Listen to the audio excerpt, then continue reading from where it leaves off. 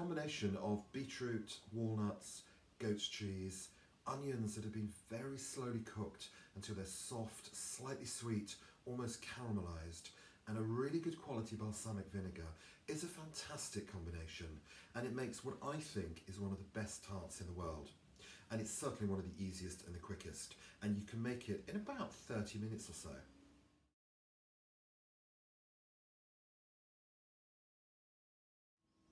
If you're buying the pastry, go for an all butter puff pastry. It makes such a difference to the tart.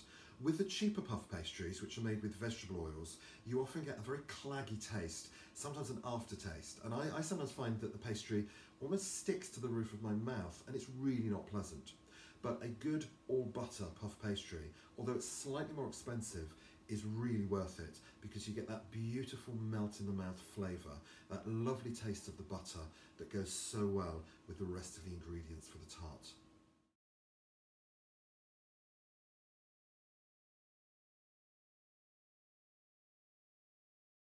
I've rolled out some puff pastry thinly to a large rectangle, almost to the size of a baking tray, and I've popped the pastry on a sheet of greaseproof paper, partly to stop it sticking when it bakes, but mainly as a protective layer so that the base of the pastry isn't going to go too dark or burnt.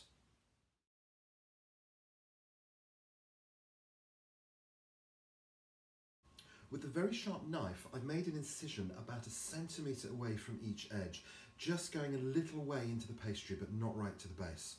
And that's going to form a border. So as the tart bakes, that border is just going to rise up a lot more around the edge than it does in the middle where the filling will be, and it will give you a pastry lip that just keeps everything in place. It's kind of like a very long, wide but shallow vol au vent. You don't have to do that at all. You can just do what I'm going to do now and put all the ingredients straight on the flat puff pastry without any cuts whatsoever. But I do like getting that little puff pastry lip.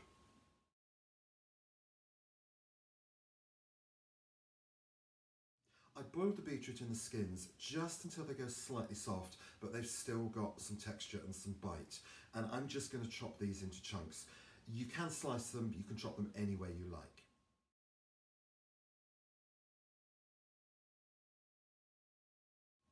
For the onions, I've just cooked them very slowly in a pan with some butter, some oil, some salt and some fresh thyme for about 40 minutes or so until they go soft and slightly sweet. You can take them a lot further and caramelise them if you want as well, and that makes a fantastic tart.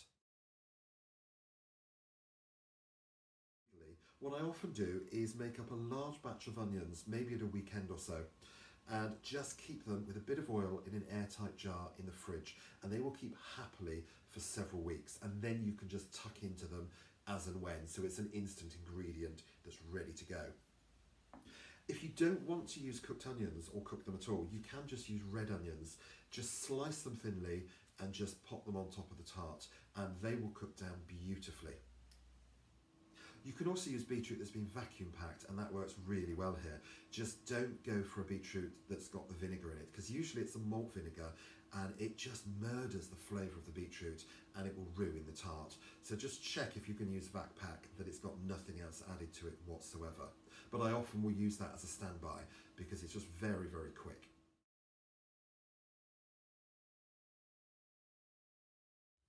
I've gone for a mild goat's cheese, which I love eating, and when it cooks it takes on an even nicer flavour. But you can just use any cheese that you've got, and if you've got cheese in the packet that has gone slightly dry, just chop or grate it and use that instead. But at other times I will use gorgonzola or Stilton, sometimes I'll use a cheddar, and at other times I'll just use little dollops of mascarpone or some cream cheese, and it works just as well.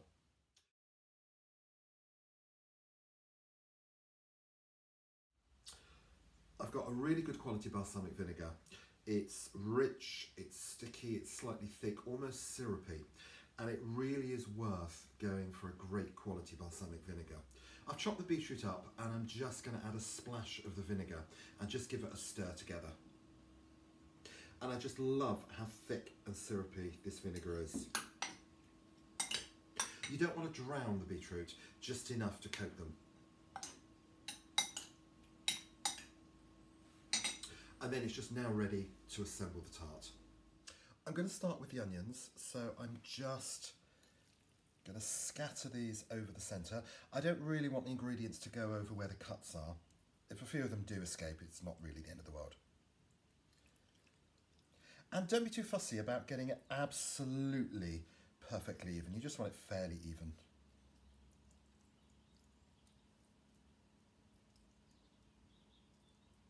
As always, the smell of cooked onions is just fantastic.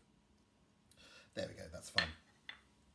Then I'm just going to take the beetroot and just scatter those on top. Some of the juice as well, which is wonderful. The way that the beetroot juice mingles with the balsamic vinegar is wonderful. Almost like bloodstains, but you know, that's maybe not the most attractive description.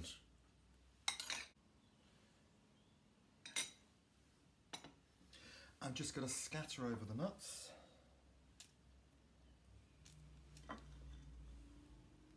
You don't want too many nuts, just probably about a tablespoon or so. If you have too many, it just becomes too crunchy, but just the odd little burst of crunch in the tart is just wonderful. Oh, try and get it on the pastry. And for the goat's cheese, I'm just going to tear this up with my hands and just dot it over randomly. And that is going to melt beautifully and almost enrobe some of the pieces of the beetroot that it's lying on. And it's just going to give you a fantastic flavour. It's a beautifully soft goat's cheese.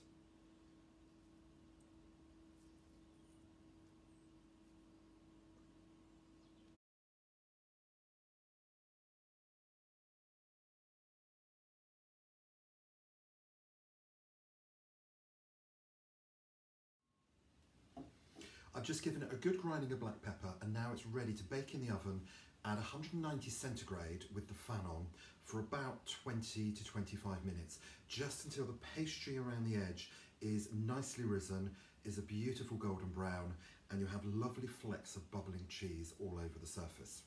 If you don't have a fan oven, just take the oven to about 200 to maybe 210 centigrade.